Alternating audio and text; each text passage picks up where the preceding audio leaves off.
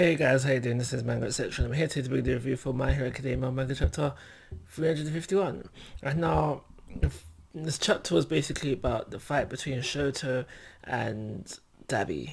I thought it was going to be more of an emotional fight, but it seems like this fight is already wrapped up within one chapter.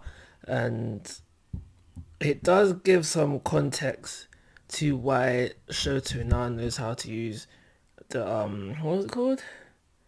The Flashfire, I think it's called, the Endeavor's move, whatever.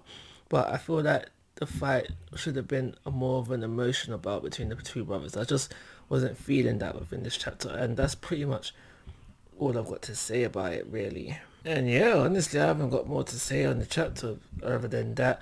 I think maybe I might be wrong and the fight isn't over, because I still feel like what I said last chapter review is, I think it was last chapter review anyway, could still happen, where how we have this whole Dabi is won over through talking, and then Dabi does something that helps the heroes. Like, because we learned previously, it's Dabi's just basically just hatred and negative vibes that's basically keeping him alive. He should have died.